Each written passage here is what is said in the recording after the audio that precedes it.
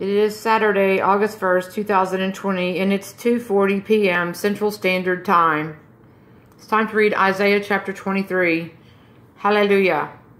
The burden of Tyre, howl ye ships of Tarshish, for it is laid waste, so that there is no house, no entering in from the land of Chittim. It is revealed to them, be still ye inhabitants of the isle, thou whom the merchants of Zidon that pass over the sea have replenished.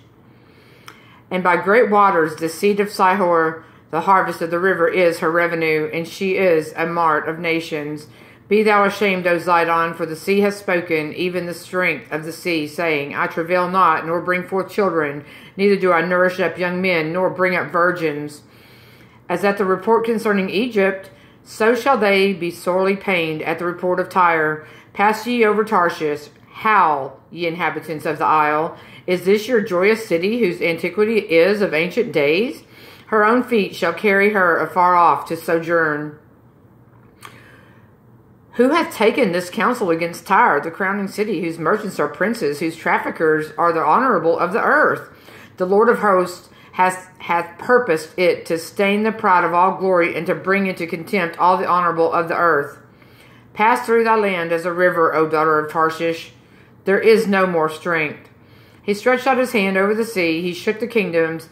The Lord hath given a commandment against the merchant city to destroy the strongholds thereof. And he said, Thou shalt no more rejoice, O thou oppressed virgin, daughter of Zidon. Arise, pass over to Chittim.